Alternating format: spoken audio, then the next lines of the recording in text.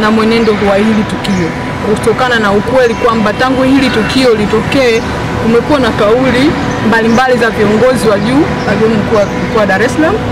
Pia kumekuwa na kauli ya waziri kauli ambazo zimetolewa hata kabla ripoti ya uchunguzi wa tukio zima halijatoka.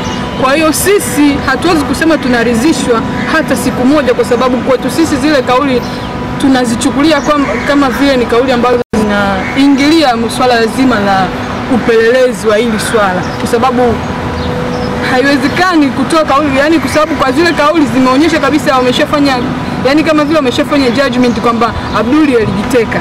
Sijui umeelewa, wakati yenye kauli chombo ambacho kina mamlaka ya kusema kwamba huyu mtu alijiteka au alitekwa ni mahakama. Sijui umeelewa. Kwa hiyo sisi kama taasisi hatukubaliani, yani hatuwezi kusema kwamba tunakubaliana na mwenendo mzima wa hii kesi.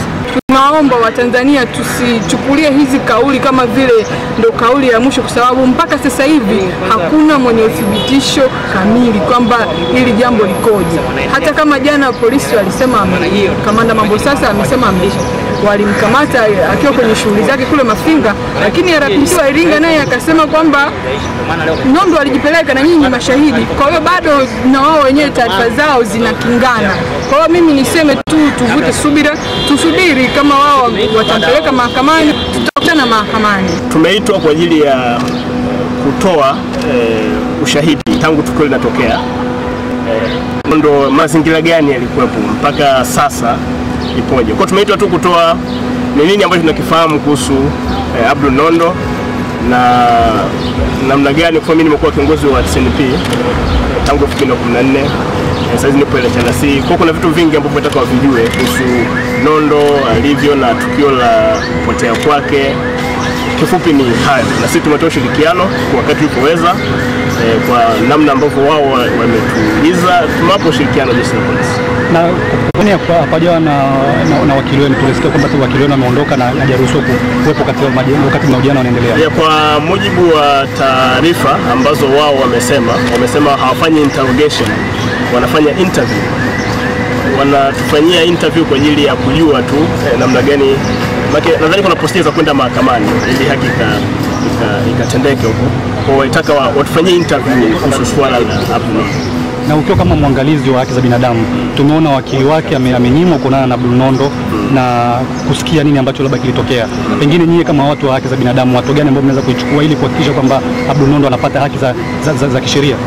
Nadhani kuna masuala, kwanza Nondo mpaka sasa wanasema mpaka Ijumaa walisema anashikiliwa kama mwathirika wa tukio la kutekwa na hawakumshikilia kama accused. Na kikubwa kwenye muktadha wa sheria, nadhani kuna mwanasheria hapa ataeleza mtu ambaye ni muathirika au accused na haki gani. Kuna changamoto ambazo zimejitokeza kweli mpaka sasa, mawakili wa Nondo hawajaonana naye, na nadhani mpaka sasa mnaona Nondo hajapata fursa ya kuongea lolote. Nadhani changamoto ambazo zipo mpaka sasa. Nadhani mwanasheria hapa wa SNP kueleza kindani masuala ya taarifa ya Mambo sasa na masuala ya taarifa ya nani wa Iringa, RPC wa Iringa. Kuna taarifa zinatofautiana kidogo, na nadhani viongozi wa mtandao Wanafunzi Tanzania wanaweza kueleza kwa undani zaidi kwenye swala hilo. Niwaachie nafasi hiyo ya kupokea taarifa hiyo. Tumepokea, kwanza tulipokea kwa masikitiko kwa sababu ni taarifa ambayo zinakingana. Ukiangalia taarifa ya RPC wa Iringa na huyu taarifa ya Lazaro Mambo sasa ziko tofauti. Kwa maana hiyo, kama taarifa za wao kama wachunguzi na wapelelezi zinatofautiana, maana yake hapo tayari kuna mashaka. Kwa hiyo hatuna uhakika sasa mazingira ya Nondo ni yapi, kwa sababu taarifa zao zenyewe zinatofautiana. Sawa, na wamesema kwamba tampeleka mahakamani. Kwa hiyo sisi tunasubiri twende mahakamani na tunaamini mahakama itatenda haki.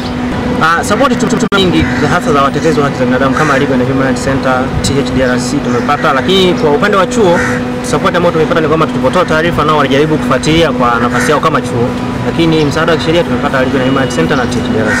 Mahojiano ambayo tumefanya kwa siku ya leo, wamesema kwamba wakihitaji tena watatuita, lakini kinachoendelea ni kwamba wao wanamalizia hatua za upelelezi waweze kumfikisha bwana Abdul Nondo, mwenyekiti wetu, mahakamani. Ndio kitu ambacho kinaendelea mpaka sasa. Na nyinyi hamjapata nafasi ya kumuona Abdul toka amepatikana? Tulijaribu kumuomba mpelelezi amebandika kwamba tunaomba tumuone mwenzetu tumsalimie angalau. Amesema hapa yeye Nondo hapa hayupo na yeye hajui yupo kituo gani. Kwa hiyo yeye hapa walipo watunzwe hapa. Kwa hiyo hayupo hapa, yupo kwenye kituo, lakini hajaweza kusema kwamba ni kituo gani ambapo yeye yupo. Kwanza ambao tumeitwa ni kwanza ni katibu, lakini pia mimi kama mwanasheria na mkurugenzi wa idara ya sheria ambaye nilitumia message na Nondo, kwa sababu mimi ndo nilitumia message na Nondo usiku saa 9:09 kwamba yupo, alisema matriski, na lakini pia walimhitaji Human Rights Monitor ambaye sio kiongozi wa TSNP, walimwita